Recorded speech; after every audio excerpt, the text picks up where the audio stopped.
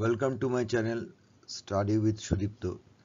Study with Sudipta চ্যানেলটি দেখার জন্য সবাইকে আমন্ত্রণ জানাচ্ছি। যারা মাধ্যমিক পরীক্ষার্থী তাদের জন্য বিশেষ করে ভৌত বিজ্ঞানের যে এমসিকিউগুলি আছে সেই এমসিকিউ টেস্ট পেপার থেকে নেওয়া সেই এমসিকিউগুলির প্রশ্নের উত্তর আমি দেওয়ার চেষ্টা করেছি এবং সে সবগুলো উত্তরই সঠিক। এটি মাধ্যমিকের টেস্ট পেপার যেটা গভর্নমেন্ট থেকে দেওয়া হয়েছে, সরকার থেকে দেওয়া হয়েছে, সেই টেস্ট পেপার থেকে এই প্রশ্নগুলো নেওয়া হয়েছে। এবার আরম্ভ করা যাক। আচ্ছা, এই টেস্ট পেপারে একটু আগে বলে দিই যে তোমাদেরকে এই টেস্ট পেপারে যে সমস্ত এমসিকিউ এর উত্তরগুলো দেওয়া আছে তার ভেতরে কিন্তু প্রচুর ভুল আছে। সেই জন্য ভুল উত্তরগুলো যেন তোমরা না জানো, ভুলগুলোকে যেন সঠিক করে নাও, সেই জন্য একটু বইটা থেকে দেখে নেবে উত্তরগুলো ঠিক আছে কিনা। আমি এই উত্তরগুলোকে বাছাই করে এবং ঠিক করেই তোমাদের সামনে প্রেজেন্ট করছি। দেখি তোমাদের কিছু কোনো প্রয়োজনে নিশ্চয়ই লাগবে।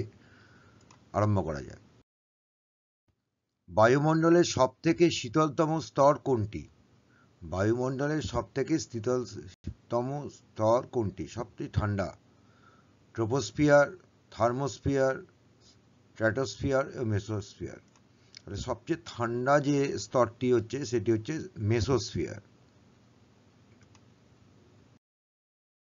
চাপ ও আয়তনের গুণফলের একক যে রাশির একক হয়, এটা কিন্তু খুব ইম্পর্টেন্ট প্রশ্ন। পিভি, পি এবং ভি গুণ করলে যে এককটি তৈরি হয়, যে রাশির একক তৈরি হয়, এটাও এই টেস্ট পেপার থেকে নেওয়া। এটা খুব সুন্দর প্রশ্ন। সেটা হচ্ছে চাপ ও আয়তনের গুণফলের একক যে রাশির একক হয়, মানে পিভি গুণ করলে আরেকটি রাশির একক তৈরি হয়, সেটা হচ্ছে কার্য বা শক্তি।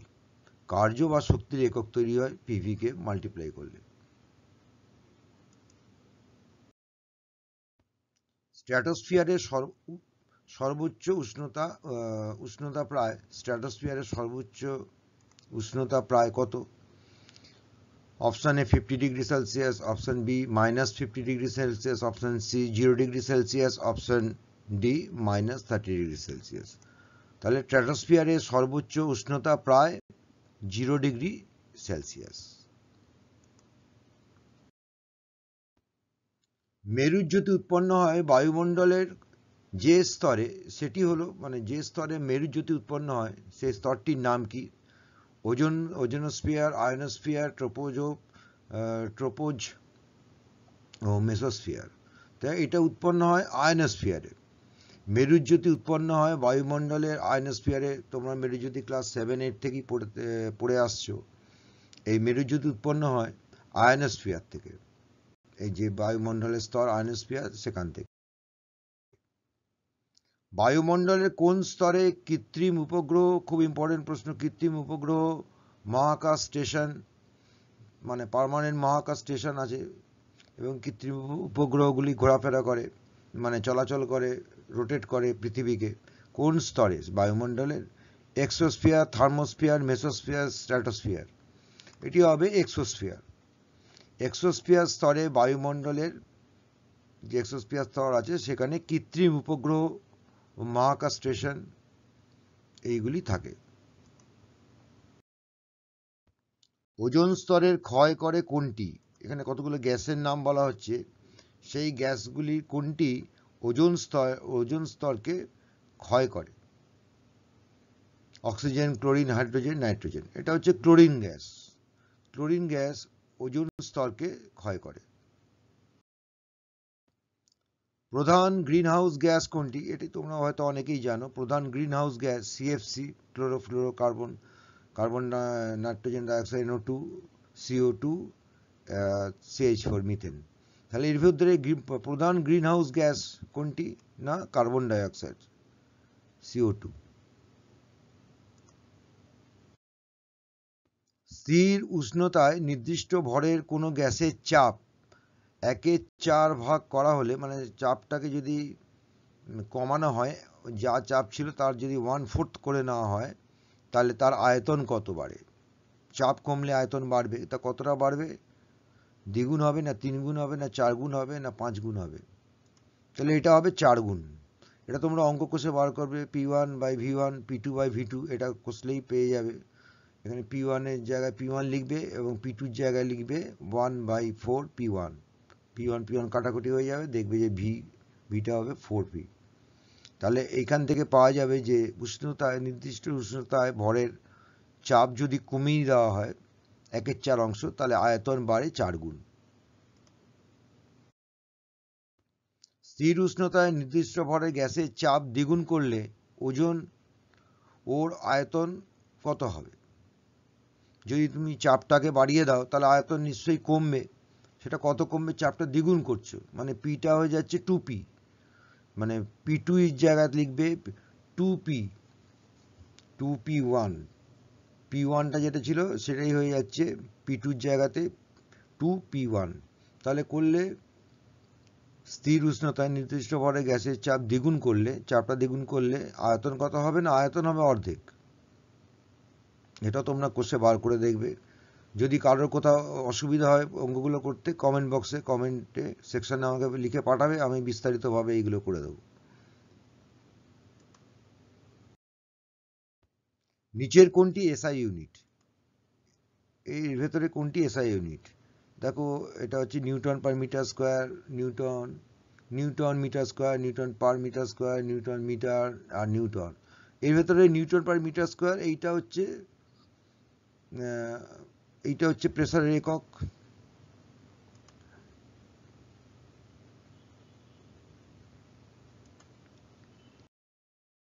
নিচের কোনটি 303 কেলভিন 303 কেলভিনের মানের সাথে সমান? নিচের কোনটি? নিচের কোনগুলো দেখে নি। 27 degree centigrade, 17 degree centigrade, 40 degree centigrade না 30 ডিগ্রি সেন্টিগ্রেড? এই কোনটার সাথে এই 303 কেলভিন টেম্পারেচারটা মেলে? আমরা জানি 273 প্লাস 30 করলে 303 এই কেলভিন টেম্পারেচারটা আমরা পেয়ে থাকি। তাহলে এই এর সাথে যদি মাইনাস করা যায়, 30 ডিগ্রি যদি মাইনাস করা যায়, তাহলে যেটা পাবো 273 ডিগ্রি কেলভিন পাবো।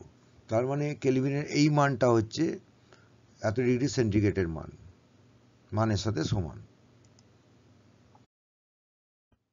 1 মোল ক্যালসিয়াম কার্বনেটকে উত্তপ্ত করলে এসটিপিতে কার্বন ডাইঅক্সাইড গ্যাস পাওয়া যায় 1 মোল, কিন্তু ক্যালসিয়াম কার্বনেটকে উত্তপ্ত করছি।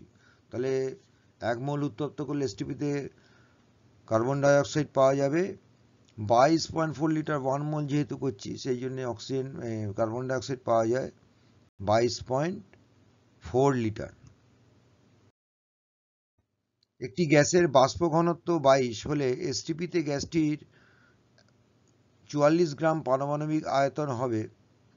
তাহলে এই গ্যাসটির বাষ্প ঘনত্ব হলে এসটিপিতে এর আয়তন কত হবে? এত গ্রাম ওজনের 44 গ্রাম পরিমাণের, যার বাষ্প ঘনত্ব 22,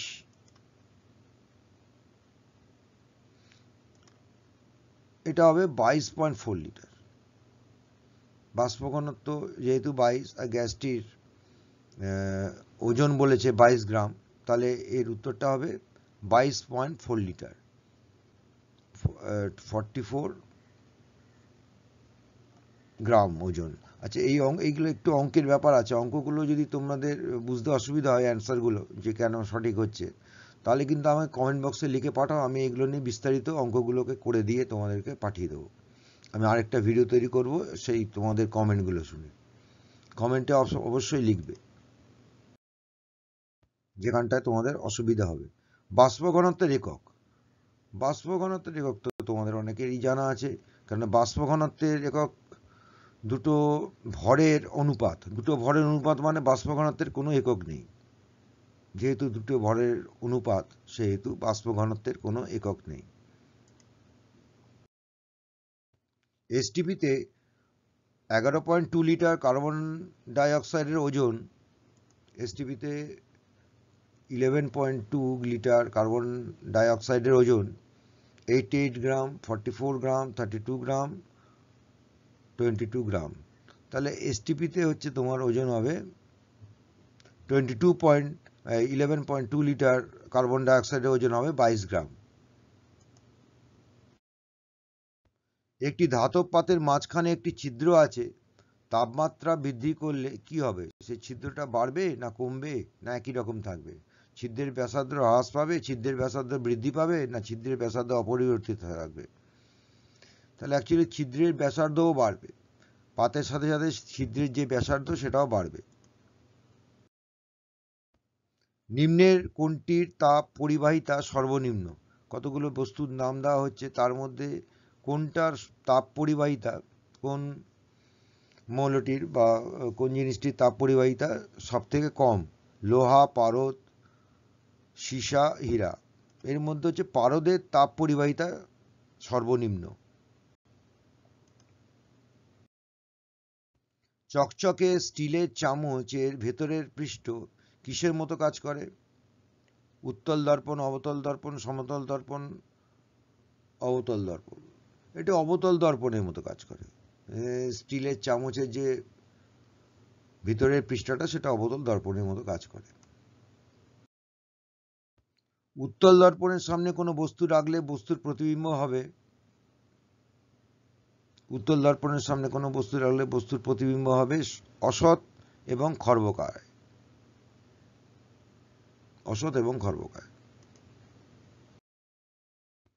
গাড়ির ভিউ ফাইন্ডার, এটা খুব ইম্পর্টেন্ট প্রশ্ন, বারবারই এসে থাকে এটা। গাড়ির ভিউ ফাইন্ডার হিসেবে ব্যবহৃত হয় কোন ধরনের দর্পণ? অবতল দর্পণ, সমতল দর্পণ, উত্তল দর্পণ, কোনোটিই না। ভিউ ফাইন্ডার হিসাবে উত্তল দর্পণ ব্যবহার করা হয় গাড়ির পিছনে জিনিসটা দেখার জন্য। উত্তল দর্পণ খুব ইম্পর্টেন্ট প্রশ্ন এটা।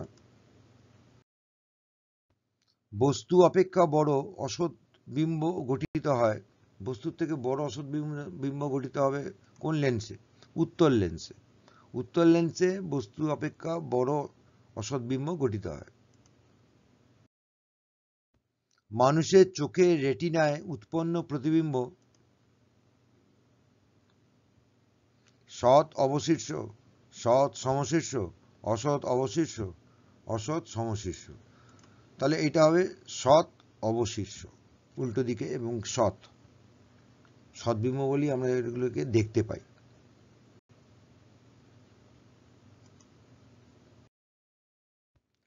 প্রতিসরণের ক্ষেত্রে আপাতন কোণ ও প্রতিসরণ কোণ যথাক্রমে, আপাতন কোণ হচ্ছে 45 ডিগ্রি এবং প্রতিসরণ কোণ হচ্ছে 30 ডিগ্রি হলে কৌণিক চ্যুতি, এটা চয় জফলা হবে, বানানটা ভুল আছে, কৌণিক চ্যুতির মান কত হবে? তাহলে কৌণিক চ্যুতির মান আমরা কিভাবে বার করি? না, আপাতন কোণ মাইনাস প্রতিসরণ কোণ। তাহলে এটা কত হবে মানটা? 75 ডিগ্রি আছে, 15 ডিগ্রি আছে, 7.5 ডিগ্রি আছে, 37.5 ডিগ্রি আছে। আসলে এটার অ্যান্সার হবে 15 ডিগ্রি। কেন? 45 মাইনাস 30 ইজিক্যাল টু হচ্ছে 15। আপাতন কোণ মাইনাস প্রতিসরণ কোণ, সেটাই হচ্ছে চ্যুতি কোণের মান। সমতল দর্পণের বক্রতার ব্যাসার্ধ, সমতল দর্পণের বক্রতার ব্যাসার্ধ ঋণাত্মক, ধনাত্মক, অসীম, কোনোটাই নয়। সমতল দর্পণের বক্রতার ব্যাসার্ধ হচ্ছে অসীম।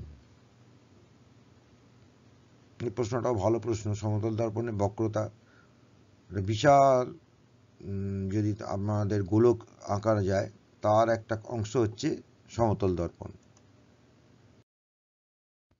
স্বল্প দৃষ্টির কারণ, মানুষের যে স্বল্প দৃষ্টি হয় তার কারণটি কি? অক্ষিগোলকের আকার বৃদ্ধি, বয়স বৃদ্ধি, অক্ষিগোলকের ফোকাস দৈর্ঘ্য, অক্ষিগোলকের আকার হ্রাস। তাহলে এইটা হচ্ছে স্বল্প দৃষ্টির কারণ হচ্ছে অক্ষিগোলকের আকার বৃদ্ধি।